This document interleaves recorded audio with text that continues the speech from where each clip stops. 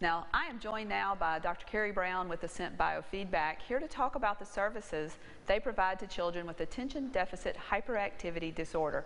Carrie, thank you for joining us. Yeah, thanks for having me. Sure. So tell me kind of like what is biofeedback training and how it relates to ADHD? Yeah, well, kids aren't going to want to hear this, but we've got about a month left before school starts back. Right. And so parents are starting to gear up for how do we get our kids ready for school.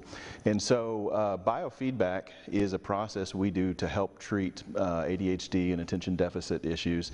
We started about 5 years ago. We were the first ones to bring it to the area, looking for a way to treat ADHD without medication. Okay. And so what we do is we scan your brain, we put little sensors on your scalp, and we look at the brain activity coming off your brain, and we compare that to a normative database of other people's brains. And then we train your brain to get into the right levels, so to speak. Yeah. Well, that's very interesting. Yeah. Okay, so why did Ascent get into the biofeedback business, I guess, or therapy? That's a great question. You know, medication is really effective for a lot of people, but it's not for everybody. And most parents, when we talk to them, don't want medication as the first option to treat their kids. They always want to look for other things, whether that's diet or some behavioral modifications. And so this kind of goes along with that, but it's just another option to have to treat kids with ADHD, and it doesn't require medication and can be really effective. Sure, I was going to ask you about the effectiveness, and you see it give positive results, obviously. Yeah, absolutely. It's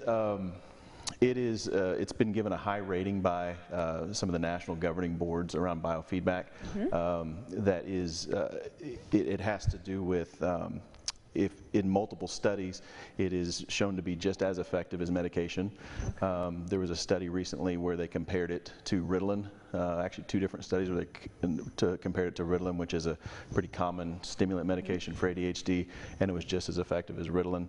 The great thing about it is there was another study came out that showed the effects of it after you stop treatment are effective for at least 6 months to a year, if not longer. Okay. Whereas when you quit taking a stimulant medication, it's out of your system within a day or 2, completely. So good. So if someone wanted to do a little research before, you know, just kind of vet it, I guess, before coming to visit you, there's research out there they can just Google? Yeah, if you can look online, look up biofeedback, specifically look at EEG neurofeedback for ADHD, and you can find lots of information, lots of videos. You can look at our website, which is at ascentlife.org. Okay. We have some information and links there on how to find out more about it. Okay, so if someone they're ready to contact you and get into this, how do they contact you at Ascent? Yeah, so they can look on the website, they can call us directly, they can actually get an appointment, just go on and click and make an appointment to come talk to us, or to schedule a consultation call where we can answer more questions.